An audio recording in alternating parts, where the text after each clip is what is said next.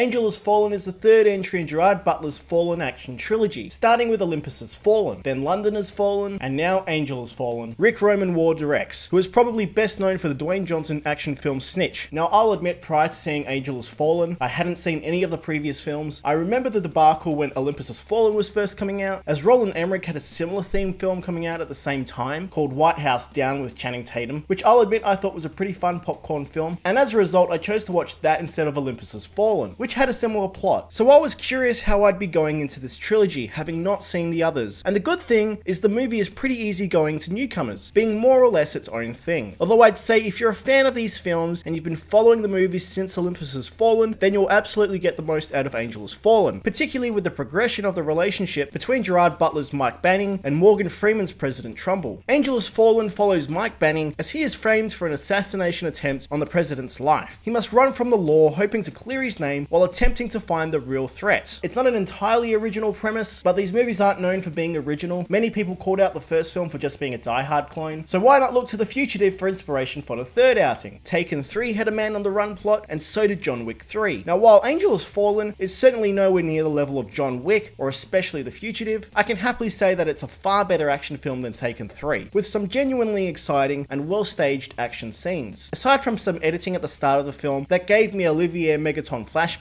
the action for the most part is quite enjoyable, with each action sequence offering something fun and different. From an explosive drone attack to a chase with a semi, there's a lot of variety to the action, and you can usually see what's happening despite some overly fast editing in parts. Don't expect anything gloriously stylized like John Wick, but I was happy to see the use of practical pyrotechnics and stunts, which worked incredibly well in the movie's best action scenes, especially in one standout sequence with Nick Nolte's movie-stealing character that I thought was absolutely the highlight of the film. The third act is pretty entertaining as well, consisting mostly of gunfire and explosions. Thing is, it's the only part of the film that relies a bit too heavily on CGI, with some poor green screen work and some very noticeable CGI inserts of helicopters and gunfire. Aside from that, the action remains fast-paced throughout the movie, where you're kept invested in what's happening thanks to a committed performance from Gerard Butler. It's not the greatest performance in the world, but Gerard Butler seems at ease in the Mike Banning role. He doesn't have to overact or do any of the stunts that Keanu Reeves does in John Wick. He can film his bits of action and drama, then move on without breaking a hip. That all being said, the story and dialogue really aren't that great, often falling to your usual action movie cliches, with some twists that most people are going to get pretty early on. Morgan Freeman spends most of the film in a hospital bed, so he doesn't really have too much to do. The standout of the film really is Nick Nolte, as his character just brings this rush of energy and fun to the movie. Angel Has Fallen tries to harken back to your classic 90s action films. However, the movie often takes itself too seriously to really fit in with those types of films. If Angel Has Fallen had leaned more into the cheesy nature of those types of films, as we get once in the movie with the hilariously entertaining action sequence that Nick Nolte is in, then I think that would have done the film a lot of favors. Otherwise, the tone of the film is kept pretty serious, which makes Angel Has Fallen admittedly a bit boring at times. The film is padded out with a lot of generic action movie dialogue and throwaway lines, although there are some attempts to add social commentary with servicemen having health problems, drone tech, and even scandals involving the Russian government. If the action was spread out across the film a little better, then I think the film overall would have been a little more engaging, as the pacing and structure of the film usually falls down to big action sequence, lots of talking, another big action sequence, then more talking. What makes a movie like John Wick interesting is there's plenty of action peppered throughout, mixed with purposely over-the-top and cheesy dialogue, which is what makes those movies a lot of fun. Here, not so much. I found myself wanting to just get onto the next action scene pretty quickly. Angel Has Fallen can be a lot of fun if you're in the right mood for it. And of course, if you're already familiar with these films, then you'll know what to expect. This is absolutely a film that's worth seeing on a Sunday afternoon, where you've had a few beers with some friends, and you want something that's easily digestible and fun to watch. This is a comfort food action film. Angel Has Fallen is completely serviceable, with some better than expected action scenes, but there's absolutely no rush to go out and see it, especially if you're like me and you haven't seen any of the other films. Oh, and if you do see it, there's a post-credit scene that comes completely out of left field and has almost nothing to do with the film, but it is downright hilarious. Angel Has Fallen gets a 6 out of 10 from me. Guys, I hope you like this review. If you want to see more reviews just like this one, stay right here for your mono fix. Bye guys.